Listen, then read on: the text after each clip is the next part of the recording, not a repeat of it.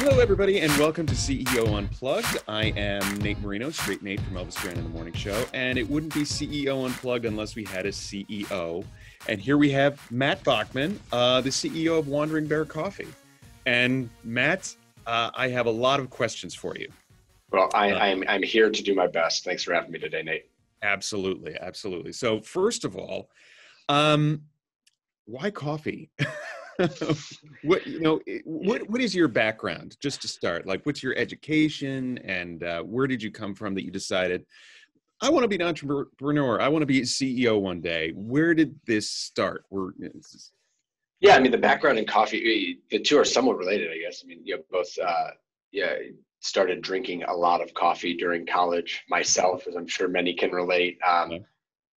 University of Michigan undergrad, was a high burn consultant after college, right? So lots of long hours, and then went to grad school here in New York, where I met my co-founder Ben Gordon back in 2013, and we started Wandering Bear in 2014. Both of us were strong coffee addicts, coffee aficionados, the type of, both of us by just habit were the type that would walk multiple blocks out of their way for the better cup of coffee, right? So folks can certainly relate to that, right? You have something on the corner, and then you have something that's just a little bit farther, one more subway stop, and that's totally worth it. So that's where we were at in 2013. Both of us had been making, this was before we met, had been making cold brew at home, Ben year round, myself during the summers, and then so September 2013, we walk into a grad school classroom, see each other with cold brew coffee. I had brought mine from home, he had brought his from home,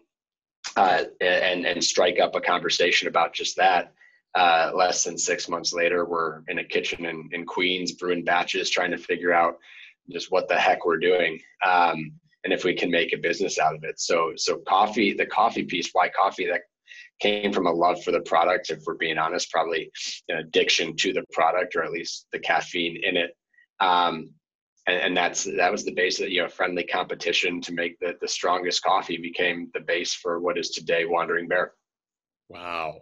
So your explanation makes it seem so easy, right? But that's actually the problem, right? Yeah. For in food and beverage, or even like certain parts of consumer products, it is relative. I mean, anyone can do it. I spend a lot of my day, at least at the early, I spend a lot of my day, in the customer service channels or on Facebook, just talking people through making their own cold brew at home, how to use our coarse ground product to like make their own and do what Ben and I were doing back in the early days. So that part's easy. It gets harder at least for a good period of time as you go along and get bigger.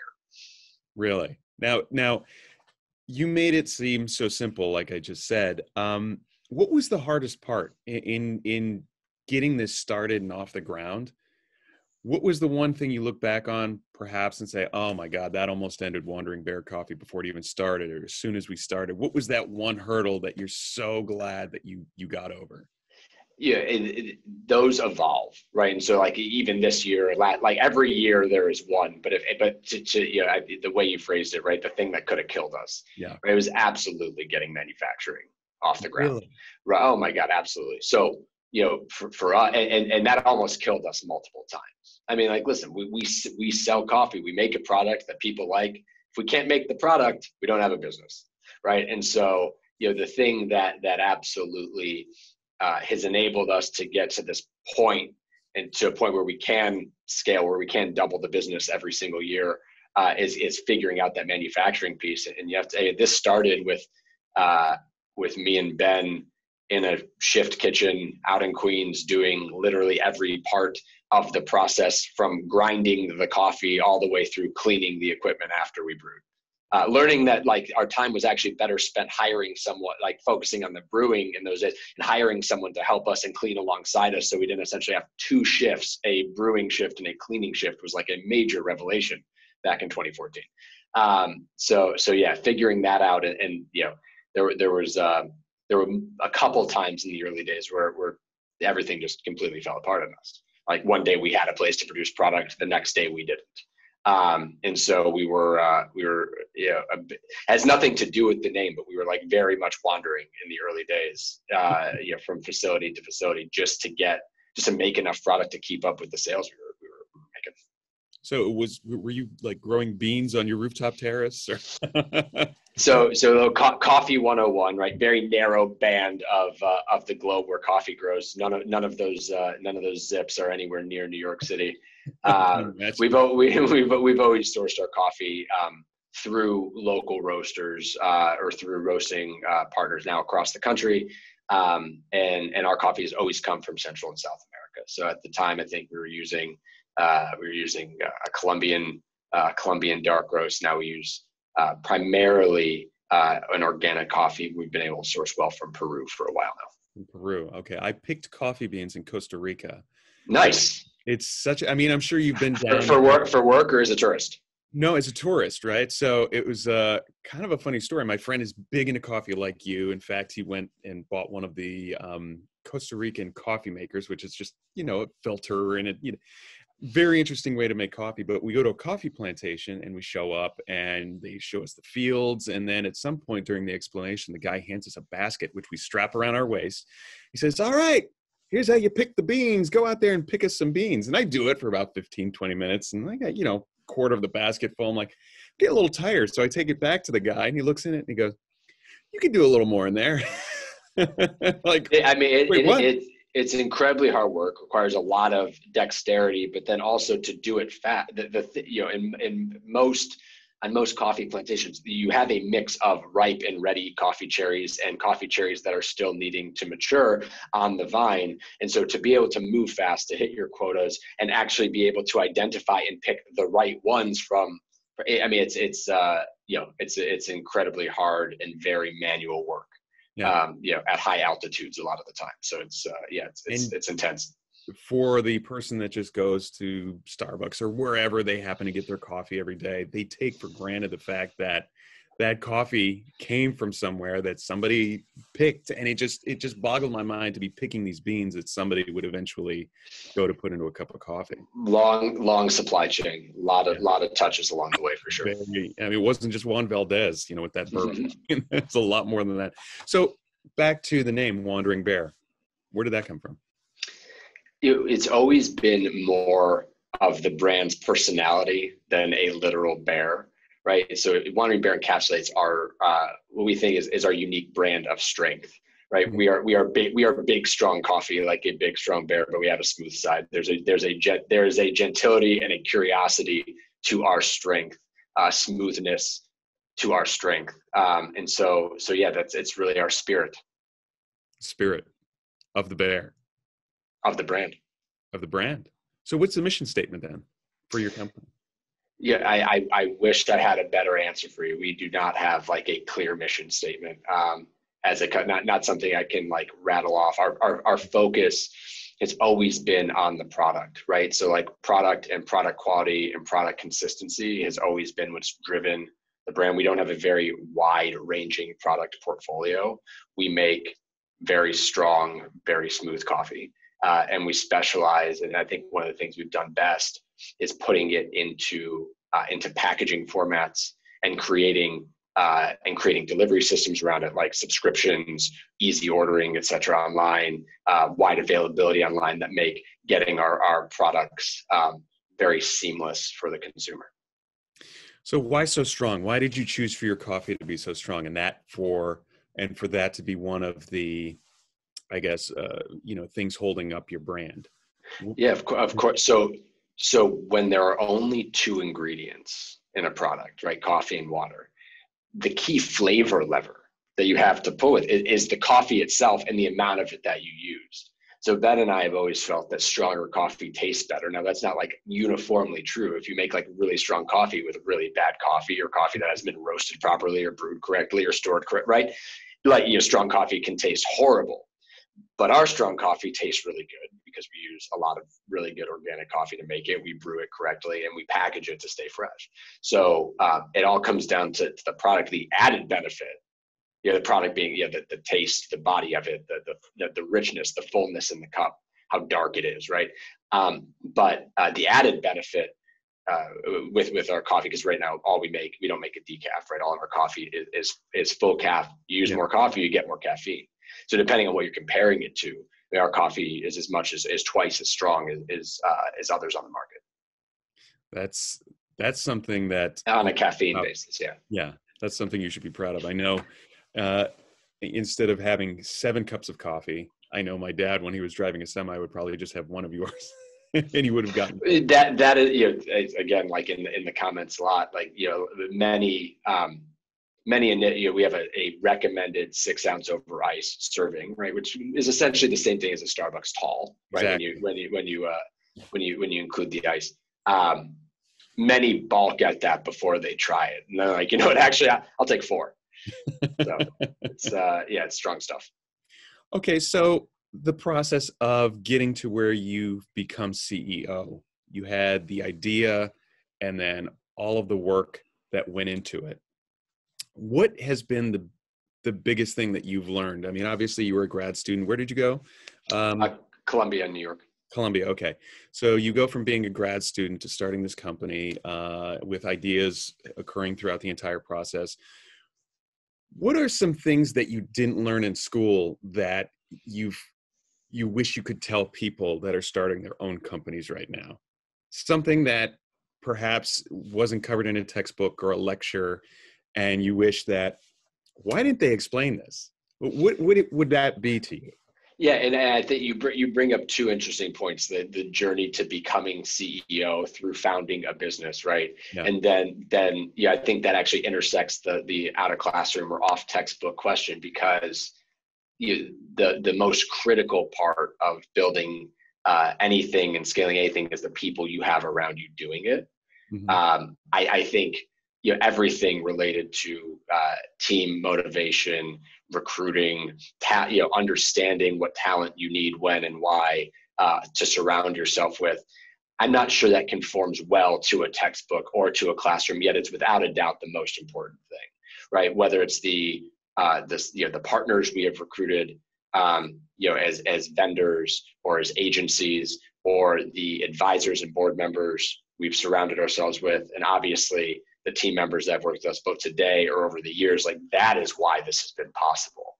And I think the journey to becoming CEO, at the beginning, you're a founder and you're an entrepreneur. Like, at the absolute core, you are doing anything and everything you can just to make it to the next day, the next week, that whatever that next milestone is. For us, it was literally the next batch.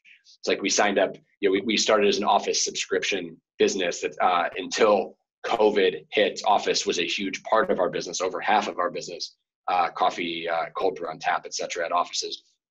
And so in that first summer, maybe we signed up 50 subscription offices around New York City. The next milestone, we were just clawing to get to that next batch of coffee to fill the orders we had on deck for next week. You become a CEO when you start having to manage, motivate, and set direction for your team or for a team. And so, that is absolutely the most important part, and the part that is, I think, hardest to know you're getting right, hardest to teach, I think, outside of just like practically having to do it. In our general philosophy has always been just do everything with the best intentions, right? That's often the best you can do. And so, like, we have a very empathetic approach to our, management of our team and the perspective, and just, it is a one team philosophy, but we also, very certain that, we remember that it's like a collection of individuals that all have their own needs, their own interests, their own career paths, development journeys that they want to go on, and making sure that we create an opportunity where everyone where it can be mutually beneficial, right? Where what we need as a company and what they need as a person can intersect for a period of time, and let that period of time be when we're working together. You brought it up, COVID. How did that change the game plan for Wandering Bear? It was like, we were going left and now we're going right. It was a very big change for our business. Heading into 2020, we had actually made the strategic decision to double down resources. And when I think of it, double down resources, hire more team behind, put more capital behind, invest more marketing dollars behind our office coffee business, right? It was growing 100% year over year, doubling. We had great national, very large office accounts in the pipeline, some of which started distributing, buying from us in February of last year. March 15th, that all stopped. What was 65% of our business and almost all of the profit went to zero. Wow. Still, and it's still there today. Maybe we're down about 95%, that part of the business. So we had to. This was April. I think was spent trying to figure out, okay, like, will this be back by summer? Like, is this about just kind of grinding it out until then, or do we need a bigger strategic change? And by May, we went to the board and just laid it down. It's like, listen, we all hope offices are going to come back. We believe they'll come back. We'll be ready when they do come back, but we need to plan as if they never will. And if that business that was, the core of what we were doing is gone, and we committed to focusing on the consumer, right, on the direct-to-consumer business, serving people at home and at their new home offices, and doing that through e-commerce channels. So today the business is about 75% e-commerce, and through the growth, through that strategic shift, through retooling everything we were doing, we were able to essentially stay flat during a very, very challenging year. Wow. Congratulations on that. It was, I kind of said before, it was absolutely a team effort. Wow. That's looking at the way so many companies reacted to this, and obviously some didn't react as effectively and they're no longer companies. That is something that I think you probably just have innately. Do you feel like that you have that sense that, okay, we have to shift? And I'm sure you get some feedback from your co-founder and everybody around you, but what percentage of the decision-making process is you deciding that as a CEO?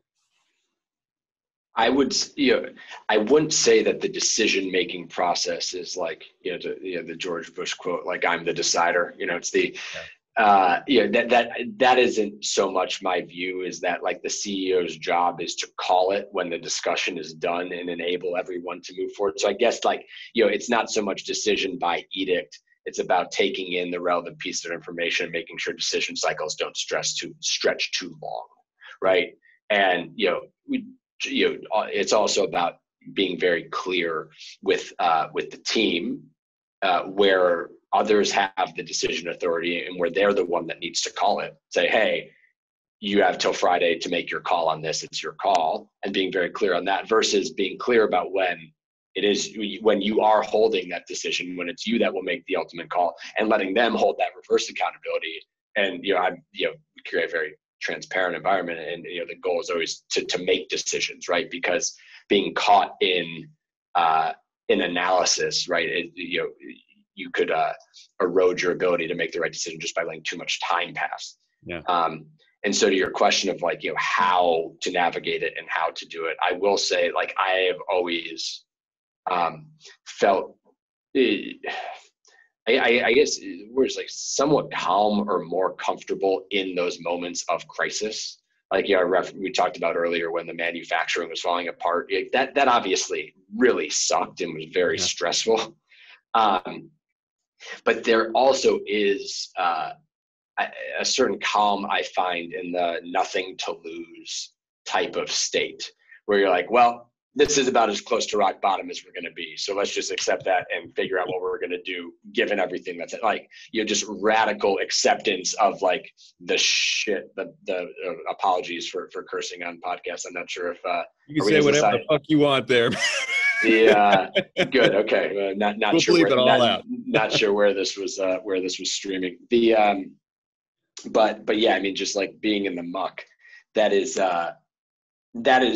fun. And I think one of the reasons it's fun, and I think a lot of other business leaders would agree, is because you have license to make decisions, to make calls that you otherwise might not, because there are fewer good options. Yeah.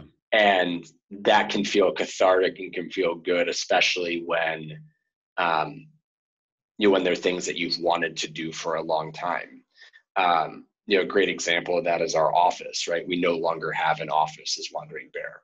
A year before, Ben and I had made the decision that we were going to really upgrade our office. We were going to move into a space that down in the financial district that had some amenities and was like a great congregating space for the team. And we wanted people to come to work and like, enjoy that office atmosphere. As like people also want flexibility. And so that didn't really pan out. We also had like a flexible work type of culture. And so we were maybe at 50% occupancy in this great, beautiful office. Like, could we have gotten rid of the office then with no cause? Like that would have, yes, we could have, but like, it would have caught some flack for it from the team because like people liked that half a week or 3 days a week in the office and they also like their 2 days at home. Now we're all remote. That's going great. And this is how we intend to keep building and scaling the team for a while via these, via Zoom calls and all the new skills we've learned. So like, that's one micro example, but yeah, it was a good one. You brought up a great point, analysis paralysis. And I know you probably studied that ad nauseum in school, and you've encountered it through starting Wandering Bear and getting it up and running and continuing it. And it's such a fascinating thing to look at, that you waste so much time looking at all of the different options that as a CEO, I have to imagine you are the person that just says, all right, we're done talking about it, decision time, right? And so that is something that, like I mentioned earlier, I don't think you can teach in school. And congratulations.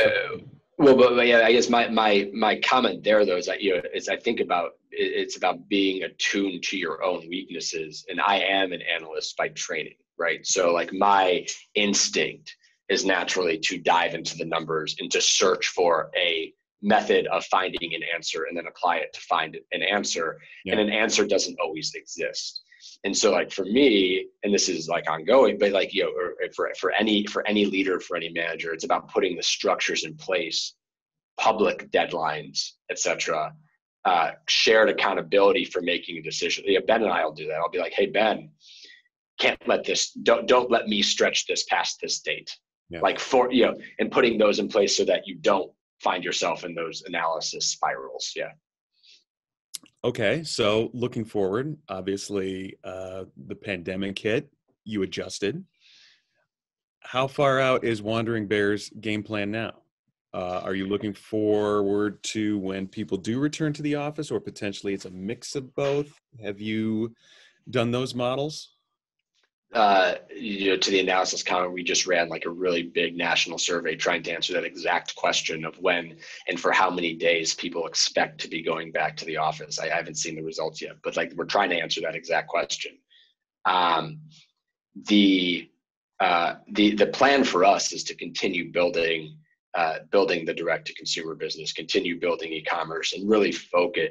We built this engine now that's been capable of delivering a scale and a predictability of brand awareness for Wandering Bear that we never could have imagined before all of this. That is absolutely the focus for scaling trial and awareness of the brand. We do know that offices will return. This will end. Like this will, I don't feel like I'm being that controversial in that declaration. And so the question for us is obviously how many days per week, like what percentage of the prior normal will we be at? It will certainly be lower. We know that the expectation around days in office has shifted as people have acquired a new skill and new appetite for working remotely. So for us, I mean, it really is a focus on continuing to spread the word, make ourselves a staple product for strong coffee lovers at home and at the office, and making it very easy for them to get in the mix. The social media aspect of things. Who's leaving the comments? So I'm like the social threads and Facebook, Instagram ads and all that. A lot of at least on the weekends, it's me. On the weekends, It's me. Yeah. On the weekends, it's me. During the week, it's our social media community manager who's responsible for building up our influencer and ambassador community, and our marketing director, largely in the comments. But like, customer service is the number one focus of our business. It's actually, we're a small team, and we don't actually have a dedicated customer service person. Customer service is a shared function that rotates with a couple triagers that make sure the tickets get spread out, and everyone's involved in the mix. and that direct line in the comments threads and with like direct to the consumer in that really like unfiltered and raw environment is both super entertaining. Like I just Yeah, absolutely love it. absolutely. Yeah, so we can have some fun with it, but it's also like a really good source of feedback, and frankly, like really some, especially negative feedback. To be honest, like if and when there is negative feedback, it's super unfiltered because no one's expecting like the CEO of the company to be there like reading it and internalizing it and getting so and responding to it. Yeah. And so like that's the best. I mean, someone sends you a customer service email. Most of the time these days, I think there's a somewhat softer edge. You're sending it to a person. When you're on social media, you're just kind of putting it out in the ether. Yeah. Trying to not get your account banned, but so that's us. I mean, it's someone from the team, and Friday through Sunday, it's definitely me. So you're never off. You're never out. You never take time off. I mean, you're constantly monitoring your business. You're constantly thinking about Monday start. You're constantly doing something. Is that one of the keys to your success right now? I think that is a common trait among entrepreneurs and a lot of business leaders. I think the difference is how much you lean into it, and I fully embrace it. So like I think the way my mind works, it's never off, and that's like a blessing and a curse. But so like I can either choose to let my mind be focused on the business and to plug in for a couple hours like on the weekends to make sure I'm like getting all that out and then move on, or I could be totally somewhere else where I hang out with my wife and kids and totally distracted and like wanting to be in my phone and half responding to email. I mean, to me it's much better. I remember thinking as a kid I would have preferred year-round school. Very unpopular opinion. But like I always just remember thinking like I would much rather have like a couple small vacations throughout the year and then like not lose the momentum of all the stuff we were doing. So I think I applied that to work life as well. Well, what's next? What's down the road? I mean, what developments do you guys have in the pipeline? What do you personally? I mean, I guess bigger question here. What's the goal for you in life? Like as CEO currently of Wandering Bear Coffee, I mean, you're building this great, incredible brand with a unique product. Where are you going, and where are you taking Wandering Bear with you? Yeah, I mean, right now the focus is getting Wandering Bear to a place of sustainable scale, which is both size, relevance, profitability, all the things that it needs to ensure that the brand can live on. I don't intend to run Wandering Bear forever, and I think the sign of my success will be putting it in a position where it can continue to grow and be led by someone else. Right. And so that is my job right now, is to get Wandering Bear to that point. That's where I'm focused. And what comes after that, I have absolutely no idea. Totally not thinking about it.